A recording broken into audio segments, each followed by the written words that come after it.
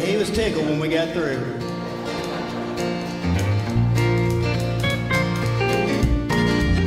I'm gonna do you a song by a guy named Shel Silverstein. He wrote a lot of children's books.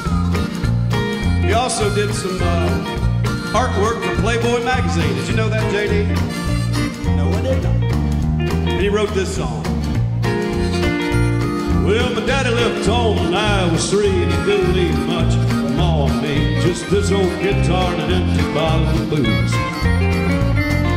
I don't blame him because he run and hid, but the meanest thing that he ever did was before he left, he went and made me Sue. Well, they must have thought it was a hell of a joke, and it got a lot of laughs from lots of folk. Seems I had to fight my whole life through. Some guy would giggle and I'd get red. Some guy laugh and I'd bust his head. I tell you, life ain't easy for a boy named Sue. Well, I grew up quick and I grew up mean, and my fist got hard and my whisk got keen. Roamed from town to town to hide my shame.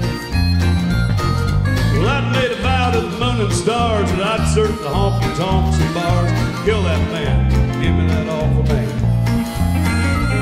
It was Gatlinburg in mid-July, and I just hit town and my throat was dry. Thought I'd stop and have myself a brew. Now the old saloon on the street of mud, there at the table, dealing stud. Such a dirty mangy dog named me Sue. I could tell that snake was my own sweet dad from a worn-out picture that my mother had. Knew that scar on his cheek and his evil eye. He was big and bent and gray and old, and I looked at him and my blood ran cold, and I said, "My name is Sue. How do you do? Now you gonna die." Yeah, that's what I told him. I hit him hard right between the eyes, and he went down, but to my surprise, come up with a knife and cut off a piece of my ear.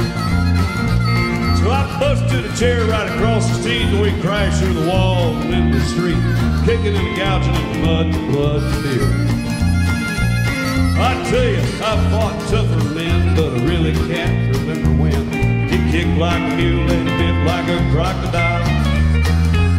Well, I heard him laughing and I heard him cuss. He went for gun and pulled my purse. He stood there looking at me. I saw him smile. Said, "Son, this world is rough, and if a man's gonna make it, he's gotta be tough."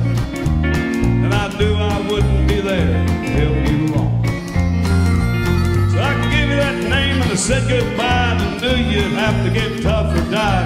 It's that name that helped to make you strong. You said you just fought one hell of a fight, and you know you hated him and you got the right to kill me now. Wouldn't blame me if you do.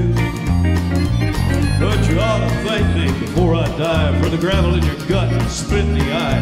'Cause I'm the dirty mangy dog that named you Sue.